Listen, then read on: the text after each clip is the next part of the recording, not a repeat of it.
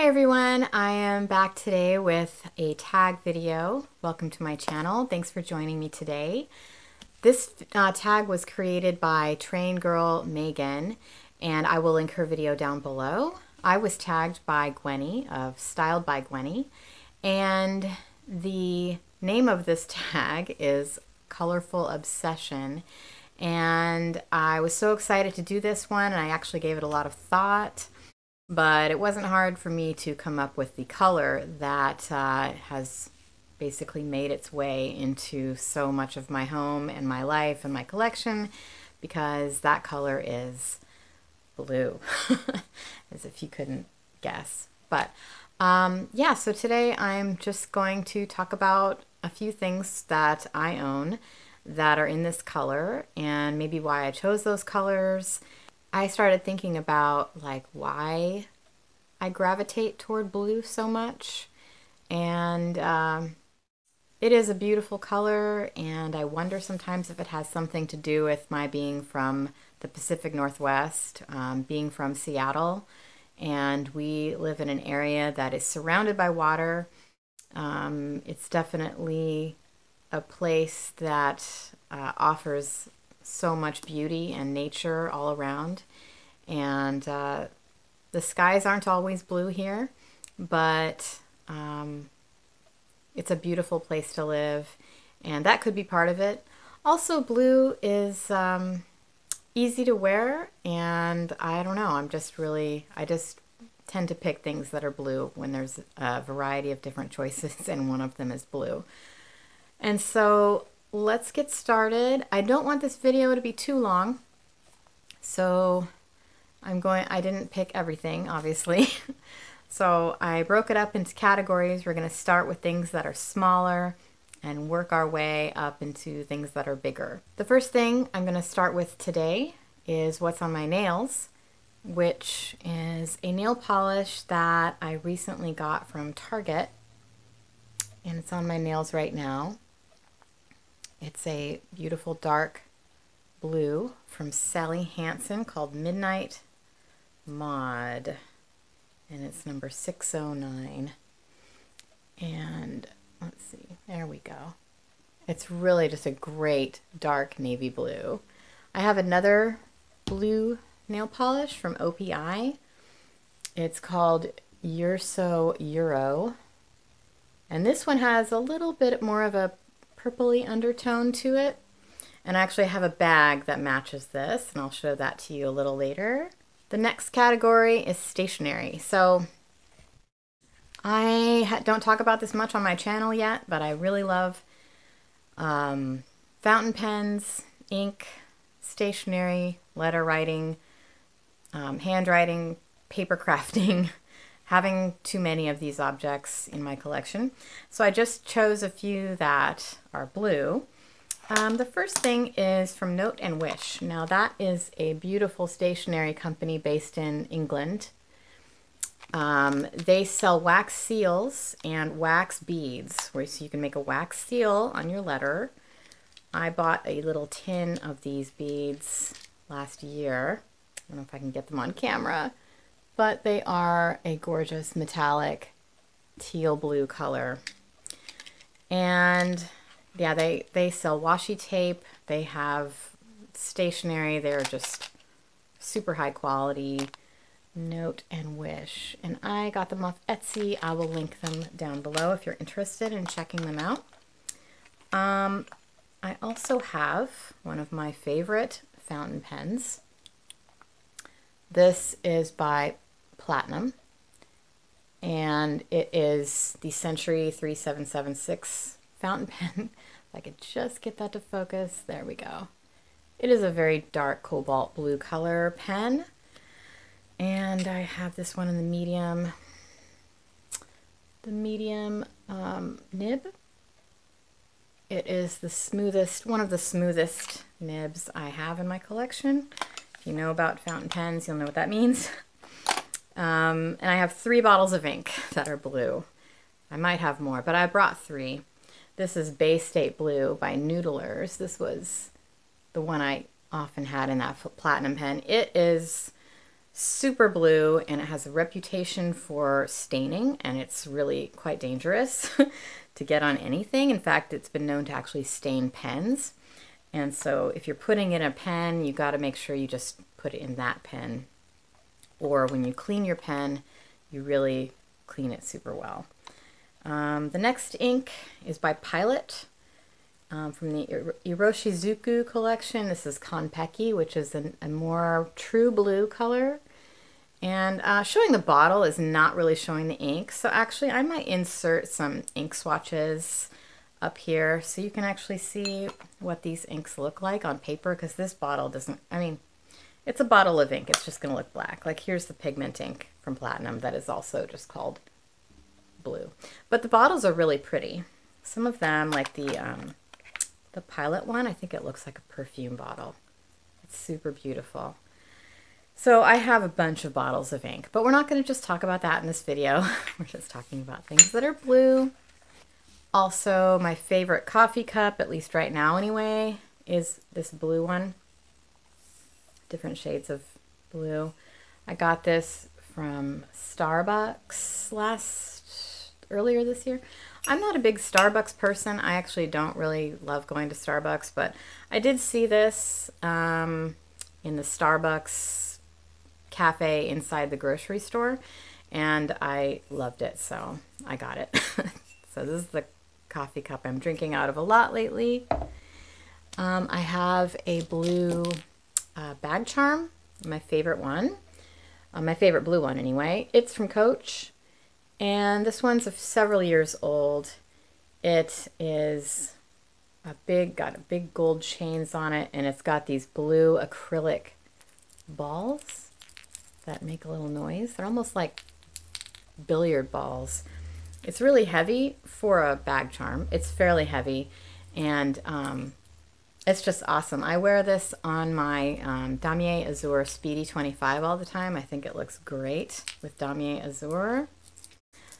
The next category is SLGs that are blue. And so obviously my Gucci Marmont card holder, which is a gorgeous sapphire color. This came out in the spring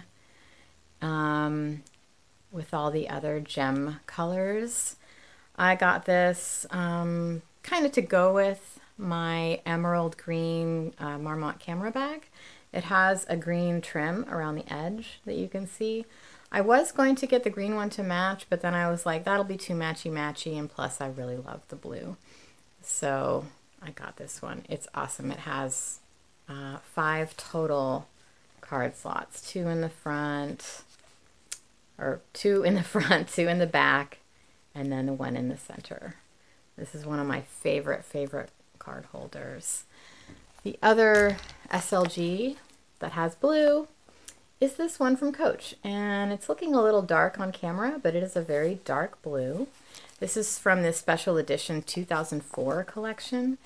It's got some signature jacquard fabric on the back. It's got a decorative buckle, a magnetic closure, leather on the inside, suede right here. And then I use it, usually, I don't use it as a wristlet. I just use it as a pouch to carry cards and things like that inside. It's just awesome. It comes with a wrist strap, but I don't have it on here right now because I'm using this inside my bag right now. The next item is a Gucci Blooms scarf or shawl with the blue flowers. And I picked this up earlier this year from the Real at a pretty awesome price. Shout out to Autumn Beckman, because she told us all on her channel about how the Real had a bunch of these, and they did, and so I went and I grabbed one. I think it wound up being, I don't remember, maybe like 50% off. I think what happened is the Real sometimes gets overstock from the outlets, especially the Gucci outlet, so they'll wind up with like 30 different 30 backpacks that are the same, or in this case, you know, a dozen Gucci shawls. It's a really lightweight shawl, but you can double it up to make it warmer. And they had it in several different colors, and I, of course, picked blue. And let's talk about bags. First of all is a Coach bag. I mentioned this in my Coach collection video. This is the Canyon quilted small pouch, and it has a patchwork blue denim throughout and black leather, and it's really super awesome. You can see it has little skulls hidden in the print. I love this little bag. It's great if you just want something very small to carry your essentials. It's got 2 compartments, one in the back, one in the front. You can just carry just the essentials, card holder, phone, keys, and it's got a crossbody strap too. The next bag is one that you haven't seen on my channel before. This is probably my cheapest bag, my least expensive bag. It is a big giant blue snake print tote from Vince Camuto. And I think I might have gotten this at like Macy's like years ago. I love it though. It's nice quality for the price, which I think was like $140. And it's got like little zip up detail on the side. It's got 2 handles plus a crossbody strap. The snake embossing is actually really nice. And I haven't had any problems with this bag. The inside is a microfiber, and it's got, you know, really nice zipper tab holes on it. So it's a great, like, you know, just knock around type of tote that just happens to have blue leather and a blue snakeskin print. So yeah, I don't carry it that often anymore, but I do still like it. It's actually really great. It has a nice little slouch to it when it's full. And yeah, it's just a cute printed snake tote bag. The next blue bag is actually kind of a teal bag, and it is from Rebecca Minkoff. This is the morning after bag. This was the first really famous handbag that she came out with. It is a leather satchel. It has the black and white dash lining and all of the other little details that, you know, she doesn't really have anymore in her bags, like this metal plate on the inside, and everything is like trimmed in matching leather. Lots of hardware. This was from probably around 2010 maybe. I could be wrong, but that kind of time period is when this particular bag came out. It has lots of hardware, humongous dog leash clips and, you know, rings and lots of tassels all over the place. So there was a lot. Those bags were like super busy, but I still love them. I only have one. I used to have 3 of these. I had one in emerald green and I had one in a red color, like a burgundy red. But I sold those because I wasn't carrying them that often, but I decided to just keep one and have it be, of course, the blue one. It has a shoulder strap and these big, huge handles, and it's just a great leather bag and a great piece to have from that era of Rebecca Minkoff. So this is the morning after bag. The third blue bag in my collection is Marc Jacobs. Oh, look at all the stuff I have hanging off of it. Marc Jacobs Classic Q Fran bag, tote in electric stage blue. And yes, it matches this nail polish, which I think is kind of cool. This is absolutely gorgeous. The leather is amazing. And again, it's probably about 8 or 10 years old. This, I got the little coin purse to go with it. And I think I got both of these off eBay because by the time I found out about them, it was no longer in stock. This particular charm is Coach, and it matches. Let me just show this to you.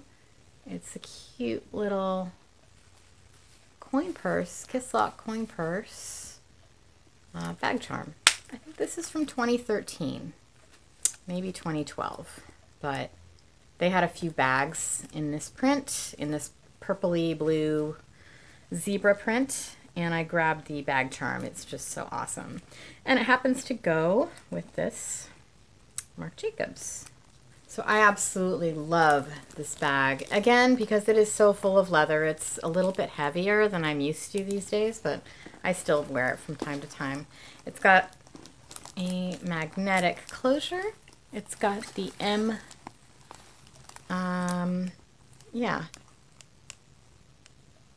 MBMJ, Marc by Marc Jacobs lining. It also has a detachable shoulder strap, and I just can't even describe how soft and squishy this leather is. It's just a dream. Yeah, I highly recommend this bag if you wanted another great piece from Marc by Marc Jacobs. I have owned quite a few Marc Jacobs bags. My very first luxury handbag was Marc Jacobs. It was the Blake, which I bought in 2005. And it was like such a big deal because it was like $900, and I could not believe I was spending that much money on a purse. It was black leather. I think I can probably put a picture up here. It had push lock pockets on the front, which he did on many of his bags back then, and some Louis Vuitton bags too. And the whole thing was lined in suede. So you had suede on the inside and then leather on the outside and then hardware all over it. So it weighed a ton. I mean, it was like, even without anything in it, it was so heavy. And then I'd put my things in it and then go to work, and my arm was like killing me by the time I got to the office. I was like commuting on the train, and it was just crazy. So I didn't keep it because it was just, while it was beautiful and it smelled so good, I just could not get over it. I just didn't want to carry it once I started buying more lightweight bags. So anyway, this one does not have that issue. It does have a nice, nylon lining. It's way lighter to carry. Plus, you can carry it on your shoulder. And the Blake did not have a shoulder strap. It only had handles. But that's the way it was in the mid-2000s. The last blue bag in my collection is, of course, the Gucci Ophidia tote in the denim, my most recent Gucci purchase. What more can I say about this beautiful tote? It is gorgeous. It's got the classic Supreme print. It has leather on the bottom and on the corners. And it is denim, so I already know that it's going to be a little more fragile. Got to be careful with it so it doesn't pill and doesn't get stained. Inside I put a Zoomoni organizer, which I love. It fits perfectly inside. And oh, there's a receipt in here. I guess I didn't fully clean this out last time I carried it. But yeah, this is just a great tote. It's just super cute. It's on trend, and it's Gucci, so you really can't go wrong. And I love it. So I wonder if there's anything else. I'm sure there's lots of other blue things that I could talk about. I did want to mention this, this candle holder. This is from Glassybaby, which is a Seattle-based glass company. They do candle holders and other glassware, but mainly they do candle holders. You put a tea light in there, and it's just so beautiful. And why can't this thing focus? There we go. It's just gorgeous. The colors are stunning. They glow. They have ones that are clearer, and they have ones that are more opaque, and they have ones that are multicolored and have all kinds of designs in them. They're all handmade in Seattle, so made in the United States. And I have quite a few of these, but this blue one is one of my favorites. Also wanted to share this blue fragrance bottle. This is Versace Dylan Turquoise. I really love this fragrance, and of course the bottle is turquoise and gorgeous. That about does it for the Colorful Obsession tag. Thanks again to Gwenny for tagging me. I hope that I did a good job with this one. It was really fun to go through all of my things and pick out the blue things that I like the best. And it was kind of hard because there's a lot of it. Hopefully this video is not too long. And thank you for watching all the way to the end. If you enjoyed this video, I would really appreciate if you give me a thumbs up. And if you enjoy my channel, I would love it if you would subscribe and check out what I've got coming up. This month, I'm trying to make videos once a week. That's about all I can commit to right now. And so hopefully I'll have something coming up for you next week. I haven't decided what it is yet, but I do have a bunch of ideas written down in my little notebook. Thank you again, and I hope you and your family are having a great day. Bye. My car is with you. Bye.